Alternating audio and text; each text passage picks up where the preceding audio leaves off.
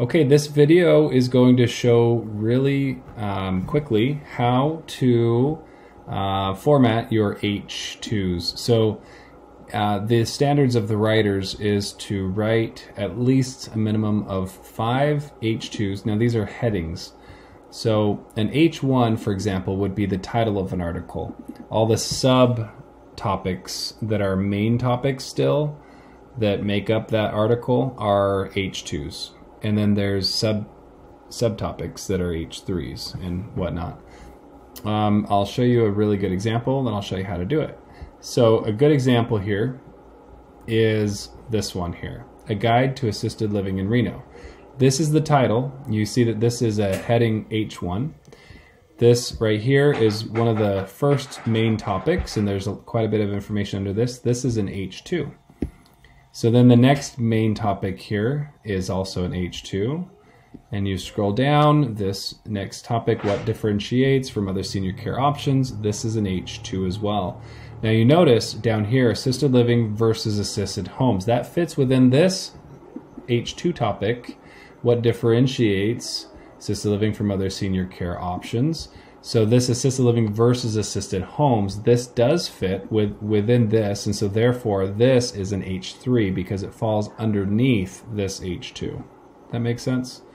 Hopefully it does. Then you scroll down, you can find other H2s, H3s. I'll show you what this would look like if we were just to create from scratch, if we were going to create an article, and how to, everything is at default going to be the normal text, how to turn certain things into those H1s, H2s. So this is my article, and let's say that right here is the title of my article. All right, here, this is title of my article here, okay?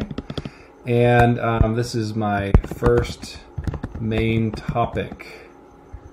And then there's all kinds of great information that you can see there. This is my second main topic, and that has all this second main topic, great information here.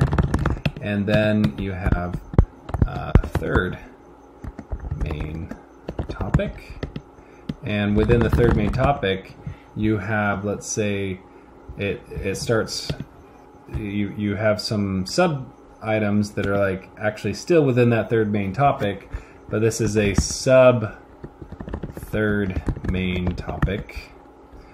And so there's some information here, and then there's another sub third main topic and some information here. So you'll notice this is all starting out with some regular text here. So all you have to do, you highlight that line, and then you go over to this normal text right here. You change the normal text to H1. That's the title. So H1 right here, title of my article here. First main topic here, you're going to highlight that line.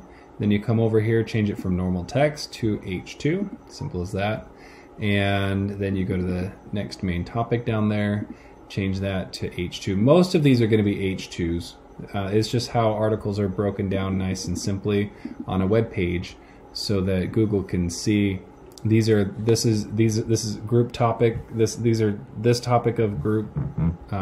You know what I'm saying. This is a grouping of this information. This is another grouping of this information, and they're separated by these H2s. So then this is the third main topic, which is another H2. And then you've got something that falls within the category of that third main topic. So that's going to be an H3. So you just change that to H3. And you notice that's a little bigger than the normal text, but it's smaller than the H2. So that this is another sub third main topic, right? So you got your third main topic, sub. These are different information things, but it's you feel like they're worth breaking up into those sub third main topic groups.